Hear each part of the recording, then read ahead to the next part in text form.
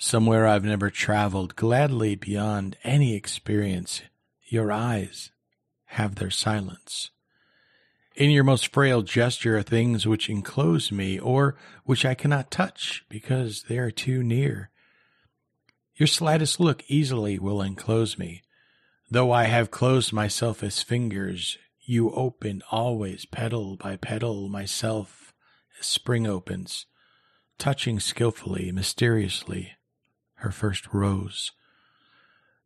Or, if your wish be to close me, I and my life will shut very beautifully, suddenly, as when the heart of this flower imagines the snow carefully everywhere descending. Nothing which we are to perceive in this world equals the power of your intense fragility, whose texture compels me with the color of its countries, rendering death and forever with each breathing. I do not know what it is about you that closes and opens. Only something in me understands. The voice of your eyes is deeper than all roses.